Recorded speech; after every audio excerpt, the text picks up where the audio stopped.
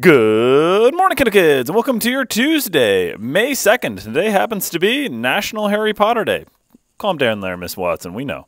But anyways, the Harry Potter facts that I gave to you guys last year, actually, you might remember I talked about the fact that Hagrid was not just played by Robbie Coltrane, but actually had an animatronic head sitting on top of a larger body double for a good number of scenes, because he just had to be huge.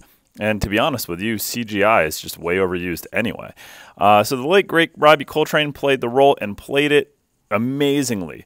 But an interesting fact, it was almost played by Robin Williams. It was only for the insistence of J.K. Rowling that the entire cast be British actors that it wasn't. So, I mean, we had two amazing options there. I'm glad that it went to Mr. Coltrane, but at the same time, the late, great Robin Williams would have been a wonderful choice too. Another really interesting fact is that Dobby, although primarily CG in a lot of scenes he had to be, there was an actual Dobby practical effect doll, like a real-life Dobby that sits in kind of a Harry Potter museum right now. But it's kind of cool to realize that people had to make these things physically along with having that CGI extra effects to kind of bring them to life, which is a cool little extra. Another really fun fact is that King's Crossing is a real place. It is a rail station that has an actual platform labeled now Platform 9 3/4 that you can go do a little photo op at. But a fun little fact is they've had to take down this like half cart in the wall because enough people were actually slamming themselves into the wall trying to get into Hogwarts Express for real there. So that, yeah, it's a bit of a problem. So, ouch. Maybe not the best way to do things. Well, knowing all that, let's find the flag in the room. And please rise for the flag salute. I pledge allegiance to the flag of the United States of America and to the republic for which it stands, one nation, under God, indivisible, with liberty and justice for all. You may be seated.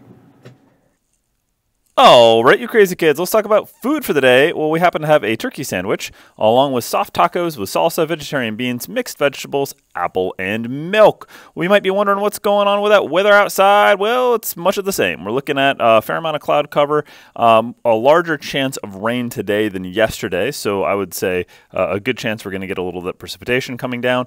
Definitely some cloud cover, but looking forward to for the first time for a while, not a wet weekend. We're looking at some sun coming out and the temperatures rising through the weekend, and that is a fantastic little extra I get to tell you. But to get that amazing payout, we got to get through that slog of that low pressure sitting above us and keeping the moisture right overhead. So, you know, the plants are going to enjoy that, but the cloud cover is here for the next few days.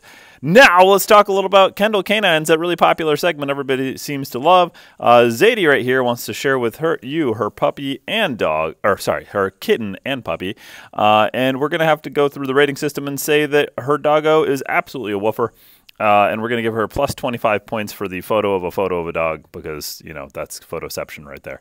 Anyways, let's finish out our announcements. The Kendall mission statement. The mission of the Kendall Central School District is to provide the knowledge, skills, values, and attitudes needed by students to live responsibly and to compete successfully in today's and tomorrow's world. Well, hope you guys have a terrific Tuesday. Good luck on that test. And if I don't get a chance to see you, remember to stay colorful, Kendall. Oh, and a side note, we didn't do the joke of the week yesterday. I missed putting that little segment in, so I'm going to throw that in tomorrow. Just so you know.